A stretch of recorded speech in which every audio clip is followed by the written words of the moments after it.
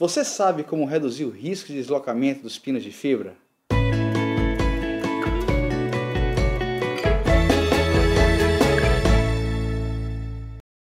Durante a cimentação dos pinos de fibra, sabemos que o excesso de cimento resinoso aumenta o risco de deslocamento desses pinos, especialmente em dentes sem remanescente coronário. Como alternativa para reduzir o volume desse cimento resinoso, podemos usar um pino de maior diâmetro ou com um formato mais compatível com o desenho do canal radicular. Podemos ainda utilizar mais de um pino, por exemplo em canais com formato elíptico ou em premolares com 2 canais radiculares. Outra opção é cortar a ponta do pino, o que permite o melhor preenchimento do canal radicular a partir da inserção de porções mais calibrosas do pino nesse canal. Podemos ainda reembasar um pino com resinas compostas.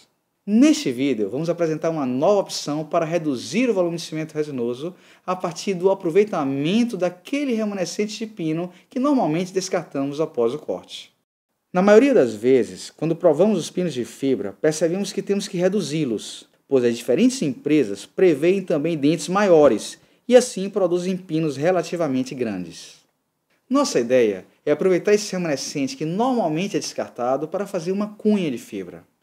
Veja como é simples. Vamos fixar o remanescente do pino e afiná-lo dessa maneira com uma ponta diamantada. Note que ao final ele vai se assemelhar a uma cunha. Não se preocupe em deixar com o tamanho padrão.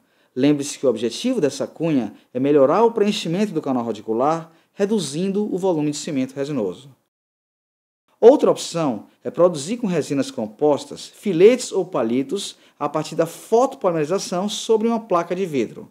A inserção desses filetes de resina permite reduzir o excesso de cimento resinoso, favorecendo uma menor tensão durante a contração de polimerização. Sobre os pinos de fibra e a reabilitação dos dentes tratados endodonticamente, preparamos essa playlist que mostra várias técnicas e possibilidades clínicas. Continue participando do nosso canal e acompanhe nossos vídeos semanais. Um forte abraço e até o próximo.